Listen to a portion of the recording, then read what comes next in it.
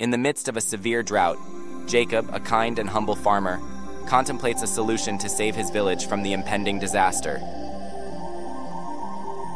Jacob's words hang in the air as he shares his last remaining buckets of water, urging the villagers to use it wisely and unite in their struggle. Inspired by Jacob's selflessness, the villagers begin to share their limited resources, passing kindness from one person to another like a sacred flame. The merchant, moved by the unexpected display of compassion, resolves to bring aid to the struggling village, his heart brimming with gratitude. The village comes alive with renewed hope as the merchant's generous donation reminds them that kindness knows no boundaries.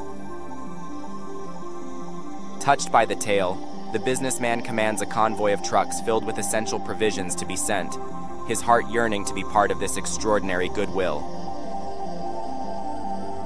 The trucks arrive, their cargo overflowing with nourishment and comfort, a tangible testament to the power of compassion and interconnectedness. The villagers step outside, their faces turned upwards, joyous laughter escaping their lips as they finally taste the sweetness of nature's embrace. Jacob, standing amidst the jubilant crowd, his eyes crinkling with happiness, knows that their collective act of kindness has brought back the promise of hope and prosperity.